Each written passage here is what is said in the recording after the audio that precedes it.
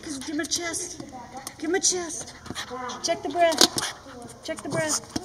She hopefully will eventually be a therapy dog. We're just playing with the mannequin, actually. You know, it's a trick she's learned.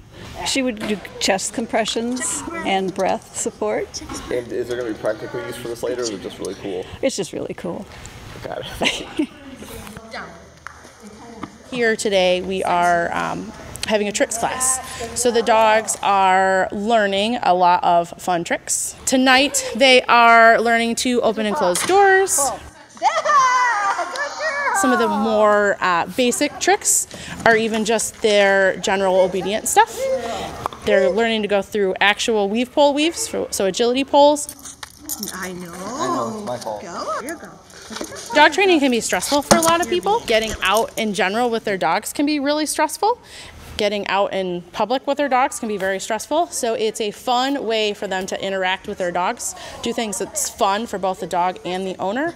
But at the same time, the dogs are still learning a lot. They're also burning a lot of energy, and you're building your relationship with your dog at the same time.